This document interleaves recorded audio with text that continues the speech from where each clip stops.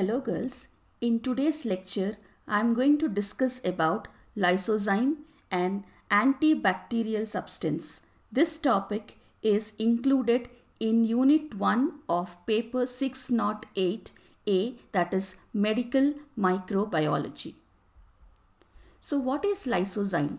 Lysozyme also is an enzyme and it also has other names like muramidase or N-acetyl muramide glycan hydrolase. Muramidase because it is an enzyme which breaks down murine, that is peptidoglycan of bacterial cell walls. So as the name or as the term suggests, lyso and zyme. Lyso is nothing but it means bacterial lysis and zyme is mainly derived from an enzyme. So lysozyme is nothing but an enzyme which mainly brings about bacterial lysis and it prevents bacterial infection. It is the first enzyme to be sequenced and also the structure of it is elucidated by X-ray crystallography. It is coded by LYZ gene in human beings. Let's go into the history of lysozyme. Though it was a Russian scientist by name Lysozyme who discovered lysozyme in 1909, basically in hen egg whites, but the credit goes to scientist Alexander Fleming who discovered it in the year 1922 in basically tissues and secretions of humans. So it also, the structure of lysozyme was also solved by X-ray crystallography in the year 1965 by David Kilton Phillips.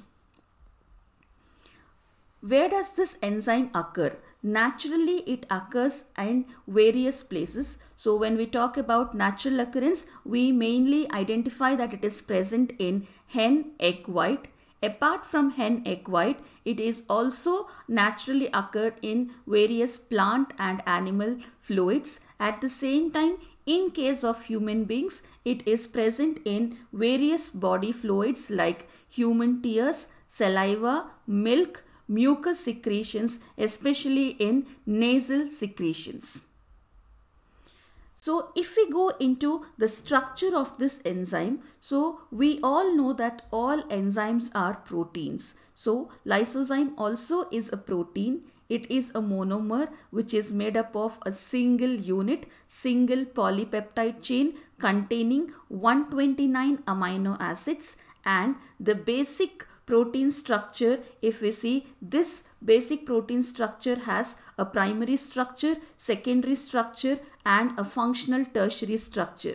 The primary structure contains a sequence of amino acids and there are 129 amino acids in the polypeptide chain. The secondary structure mainly has helical regions and beta sheets. It has 5 helical regions and 3 stranded anti-parallel beta sheets and large amount of random coil and beta turns.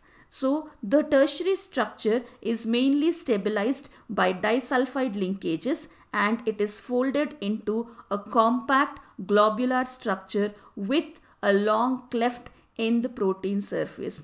Cleft mainly divides this particular molecule, partially divides this molecule into 2 units. So this particular diagrammatic representation clearly gives you that this is the primary structure of the enzyme lysozyme. So when we talk about the primary structure, it is a linear sequence of amino acids and this linear sequence of amino acids contains from amino acid 1 to amino acid 129 with an amino terminal and a carboxy terminal. So you can also see that there are disulfide linkages and there are 4 disulfide linkages which are present in this polypeptide chain. So this diagrammatic representation clearly gives you the secondary structure and the tertiary structure of the enzyme lysozyme. The secondary structure mainly consists of coils, random coils, and then beta sheets. So you can see that alpha helix and beta sheets are mainly present in the secondary structure of lysozyme.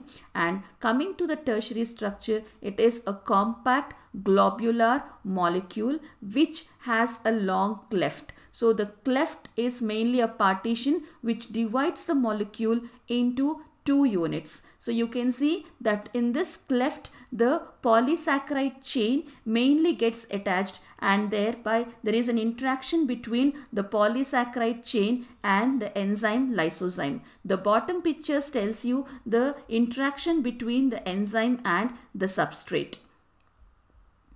So this is complete diagrammatic representation of a primary structure, a linear polypeptide chain, a secondary structure, and a tertiary structure of the enzyme lysozyme. So when we talk about the substrate of this particular enzyme, on what does it act? So we can see that there are some certain important substrates which are polysaccharide in nature. So the first important substrate is chitin, where we mainly see that chitin is a heteropolysaccharide which is mainly observed in the crustaceans in their shells. Similarly, when we talk about this particular form of chitin, we also see that it is a structural polysaccharide which is mainly present in crustaceans, and it is a polymer which is mainly made up of NAG, that is N-acetyl glucosamine, which is linked by beta-1,4 glycosidic bonds. So it not only acts on chitin, but its major action is on the cell wall of bacteria, the polysaccharide component of the cell wall of bacteria, that is mainly peptidoglycan. The polysaccharide component composed of alternating units of NAM and NAG, that is N-acetyl glucosamine, N-acetyl muramic acid. This NAM and NAG are connected by glycosidic linkages, and these glycosidic linkages are hydrolyzed by the enzyme lysozyme.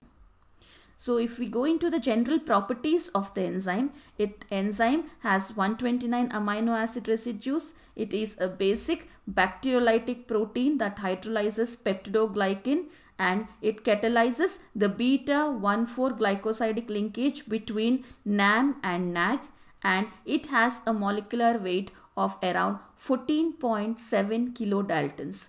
Below is the picture of peptoglycan of bacterial cell wall, where we can see that NAG and NAM are connected by beta-1,4 glycosidic linkage, and lysozyme is an enzyme which acts on this beta-1,4 glycosidic linkage and breaks down the beta-1,4 glycosidic linkage, thereby disturbing the integrity of the bacterial cell wall.